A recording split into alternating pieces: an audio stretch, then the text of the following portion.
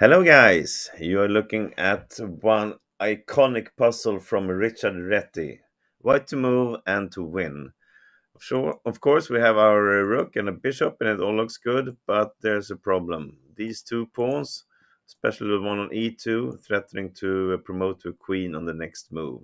We need to address this somehow and see if we can win even though these pawns are there. So you should pause the video now and see if you can find the solution for yourself before we look at it together. You can go ahead. All right, welcome back. Well, I didn't want to say anything, but I think many of you fell into this trap. Bishop c6 is not the right move. It looks very good. Of course, you cannot go back to c8. It's checkmate. He cannot really go back to d8. We just play rook e4 and we will checkmate next move. We don't bother about these pawns. But black will play king d6. And it looks fairly easy. Rook d4 check. He attacks our rook with the king. We go back and play rook e4 check. And then we just take the pawns, both of them. But look at this. Black plays his king back to d6. And now we cannot really come any further. Either we take a check again and we'll just repeat, or we take this pawn. But black will just promote to a queen anyway. And look at this. This is a stalemate. If we take here, it's a draw. Black king cannot go anywhere. And, well, we can't do anything else than to take it, really. If we try to give a check here on d3, well, the king will just go away. We're stuck with this queen, and for sure we are not winning. So, from the start, actually, bishop c6 is wrong. We have to give the check on f5 instead. But this is not as easy as it looks either. So, let's see what happens. Okay, well, if he start attacking us the same way, like this, then it's a very easy win for us. We don't need this bishop. We can gladly sacrifice it if we get both pawns and we win.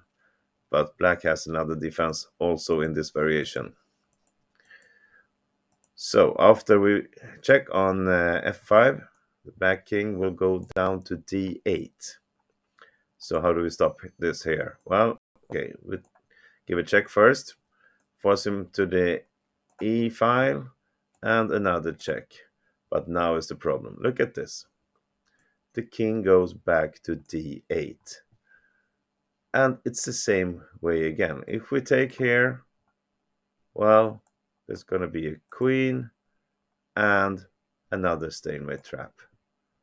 Wow. And this is what makes this study so iconic. So, after let's see, after he plays king d8, this is still the winning variation, but we have to find something else than to take this pawn. If you want to, you can pause the video again and see how you can win this for white now. All right, go ahead. Here we go. And this is beautiful. We cannot give another check. We will just repeat ourselves. We have to play bishop d7.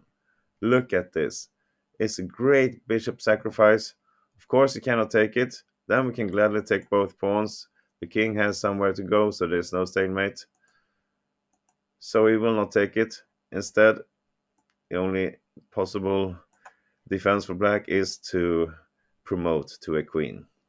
So we are just allowing black to promote in this puzzle.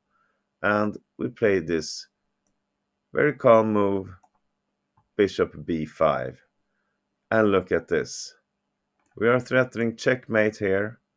Black queen cannot go anywhere to cover this square on e8. And he cannot give a check anywhere except sacrificing his queen. And then, of course, it's a very easy win. If he doesn't sacrifice, well, it's going to be checkmate in the next move. So, either way, we are winning this as white. This study had a lot more hidden gems than I thought when I looked at it first, but that's how Richard Réti works. All these nice little surprises along the way. Really beautiful. I love it. Hope you enjoyed it too. Please press like on the video and come back to my channel for more. Have a great day. Bye bye.